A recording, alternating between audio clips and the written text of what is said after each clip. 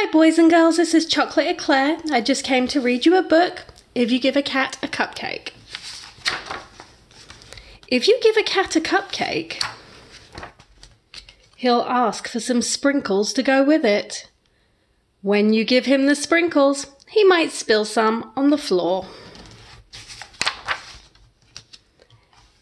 Cleaning up will make him hot, so you'll give him a bathing suit and take him to the beach. He'll want to go in the water and build a sandcastle too. Then he'll look for seashells. He'll find a few other things as well. He'll put them in his pail and try to pick it up, but it'll be too heavy. He'll decide he needs to work out at the gym. First, he'll warm up on the treadmill. Then he'll lift a weight or two. He might even try a karate class. After the gym, he'll want to go to the park. When you get there, he'll see the rocks. He'll climb as high as he can go. At the top, he'll see the lake. He'll want you to take him rowing.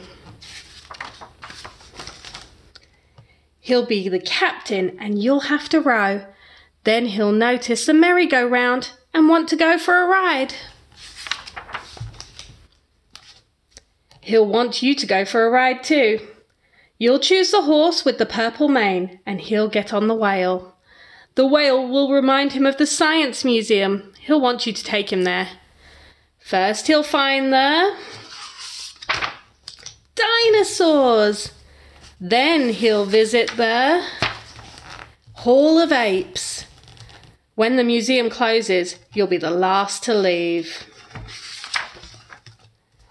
On the way home, you'll pass by the beach. You'll help him gather all his things. Then he'll want to race you. When you get home, he'll empty the sand from his shoes. He might spill some on the floor. Seeing the sand on the floor will remind him of the sprinkles. He'll probably ask you for some. And chances are, if you give him some sprinkles, he'll want a cupcake to go with them. The end. And this book was written by Laura Numeroff and illustrated by Felicia.